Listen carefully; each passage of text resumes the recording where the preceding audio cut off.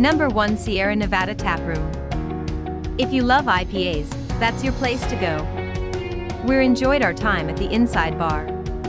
Lots of polished copper, from air ducts to columns, nicely decorated, creating a good atmosphere at the bar. Some of the room needs more fun deco since it's more linear in color. Entrance wall. Super delicious pizza, bacon and peach. Perfect to soak up that extra beer. Love the wheat beer? And crystal, since IPA are like motor oil to me. Number 2, Nobby's. Nobby's.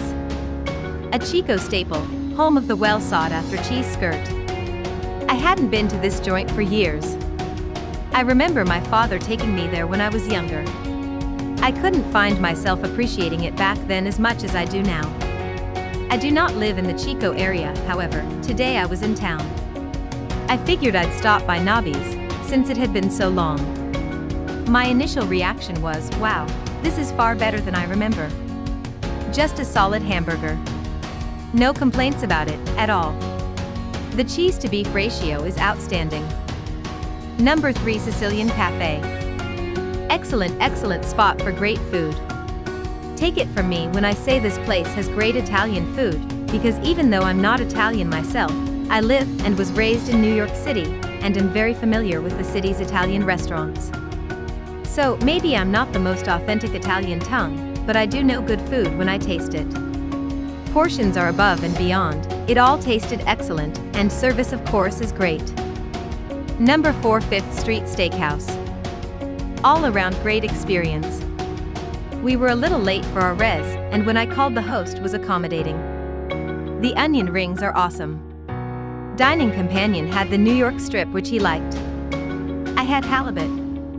Sides were well prepared and generous portions. Definitely would return. Number 5, Halo Hawaiian Barbecue.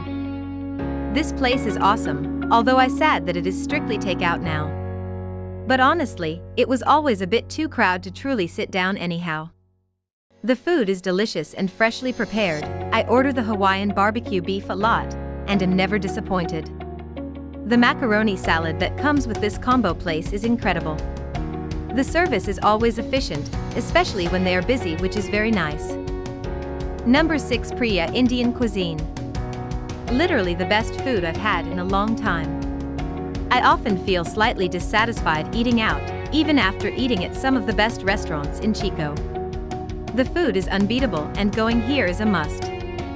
I would recommend any of the chicken dishes. I had the chicken curry, and it was amazing. Number 7, Mom's.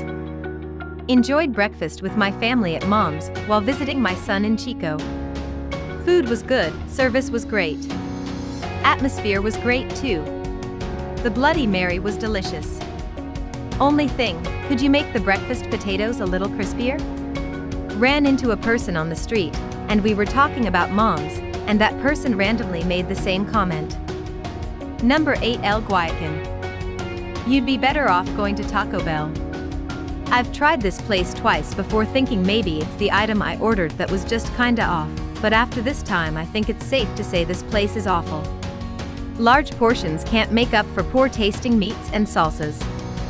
You'd be much better off going to one of the many amazing taco trucks in Chico, half the price, but quadruple the quality of this place.